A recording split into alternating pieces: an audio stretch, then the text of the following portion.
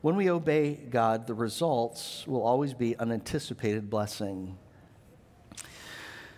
Remember the Karate Kid? Anybody, probably don't have to see the Karate Kid to know that classic scene.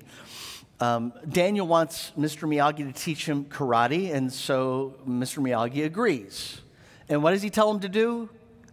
Wash my car, paint the fence, sand the floor. And so for days and days, Daniel does it.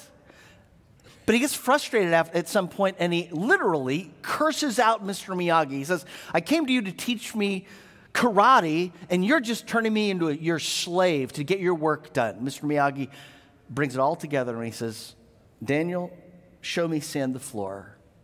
Show me wax on, wax off. And it's at that point that Daniel understands that Mr. Miyagi has been doing these things, having him do these things to teach him muscle memory and strength so that he can be proficient, excellent in karate. Mr. Miyagi was not wasting Daniel's time.